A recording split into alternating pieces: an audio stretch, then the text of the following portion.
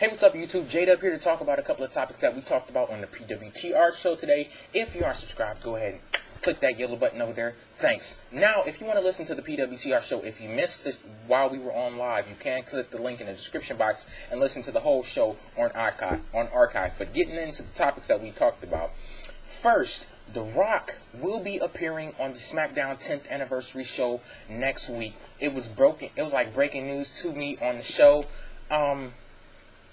I guess it'll be great to see The Rock back on WWE television, but he won't be appearing in person. He'll be appearing on video. Like I said, it would be great for him to appear on the 10th anniversary of a show that was born out of one of his catchphrases, SmackDown. He says he lays SmackDown on your candy asses. That was one of The Rock's catchphrases, and the show was born out of that catchphrase, and he's not even going to be on the show live. But what can you expect from a sellout who just sold all of us to dry and kicked us to the curb to go to Hollywood? And, for the record, I still think The Rock is a sellout, and 2 minutes on a fucking video is not going to change my opinion of him. So, yeah, you're still a sellout, and, for all of the people who were hoping that he was going to return in some big fashion, I guess beggars can't be choosers. You have to settle for what you get, so hey, this is what we get. And speaking of the SmackDown 10th anniversary show, the main event for the show will be Undertaker, John Cena, and DX teaming up to face CM Punk, Randy Orton,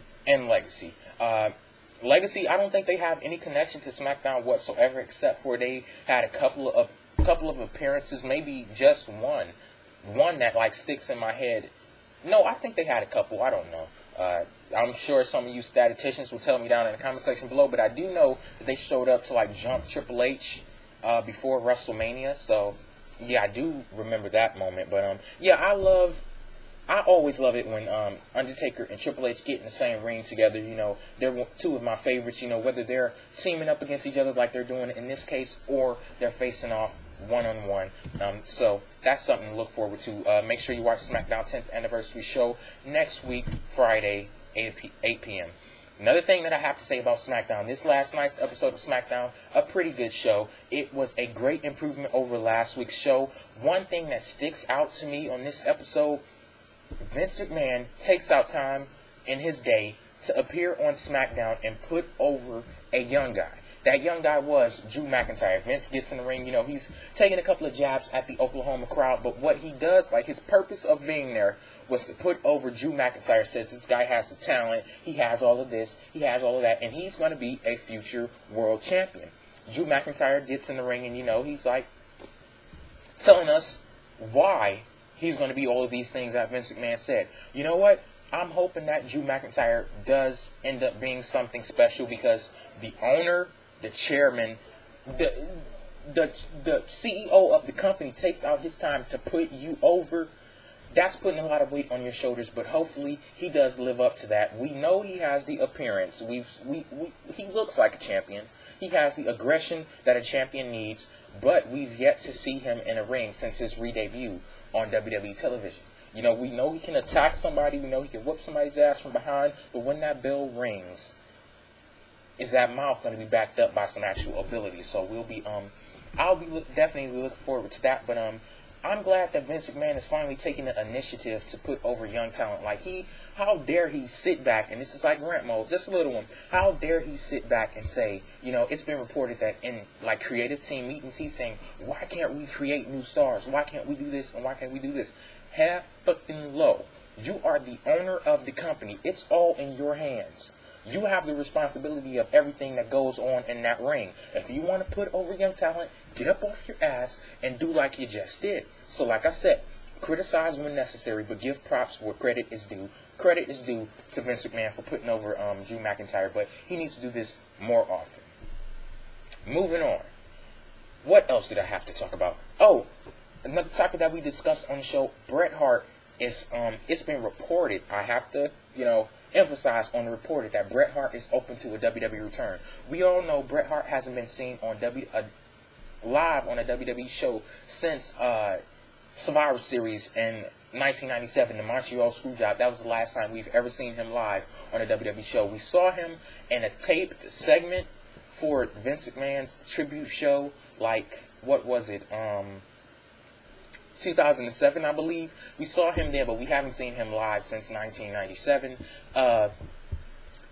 What do you guys think Bret Hart would be able to do in WWE? I know the obvious storylines that he could have while he's in WWE, something with Shawn Michaels, or something with the Hart Dynasty. I think that would be great if he comes back as manager to the Hart Dynasty, because you can't have Bret Hart come back in your company where you have his family right there and not capitalize on something like that. Like, it's immense possibilities to Bret Hart being back in WWE. So hopefully he does come back, and hopefully these reports are true. And I would love to see Bret Hart back in WWE. Now I want to move on to like the main topic of this video. This, I'm not even going to lie, it kind of pisses me off. I'm not going to say pisses off. No, yes I am. Yes I am. I'm going to say kind of pisses me off. WWE fans and their craving for blood. This is a typical WWE fan. Blood, blood, blood. That's basically how it is. The WWE fans, or like wrestling fans in general, and this is something that the TNA fans hold against WWE, because they want blood, they crave blood, they need blood in matches, It's just like a crazy obsession to me. Like, I'm not the type of person that holds blood at such a high significance in matches. So 2 questions I want to ask you guys. 1, even knowing that WWE has a PG rating, knowing that blood is like basically banned in WWE, are you still expecting there to be blood at the Hell in a Cell pay-per-view? And the second question is, if there is no blood, like I said, knowing that there is a PG rating, will you still be disappointed, and will you hold like the match scores, will you hold that against them simply because there is no blood? The reason that I said I was pissed off at this is because we have some people, like take No Way Out, for example. You have the SmackDown Elimination Chamber and you have the Raw Elimination Chamber. I will put both of those matches in the top 5 of the best matches all of this year. I will put both of those matches in the top 5. But we have some people, a lot of people actually, saying that those matches sucked simply because they had no blood. Like, they would say, oh, the match was, oh, the match sucked, it had no blood. And how in the hell is that even logical at all? So it's like saying you can have the same exact match. You can have the same exact match on one hand, the same exact match on the other hand, and this match is all the more better, and this match sucks. This match didn't have any blood, so it sucks. But the same exact match can have blood, and it's all of a sudden great. That's just something that I do not get.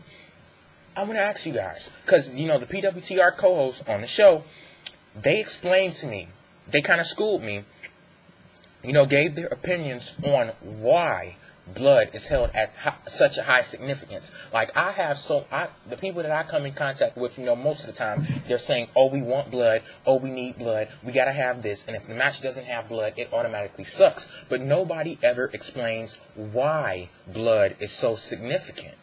Why? So that's what I want you guys to do also. If you're one of those ones who say, WWE, they have to have blood in certain matches like this, I want you to explain why. Please, school me. Take me out to dry. Take me out. Just totally school me. Because I really want to know why. That's my only question. Well, not my only question, but, yeah, that's a huge question. So, yeah, down in the comment section below, discuss every single thing I talked about in the video. Hopefully you guys rate the video, comment, all of that good stuff. Give me your opinions, your views, all of it. And make sure you listen to the PWTR show, link in the description box. Peace out.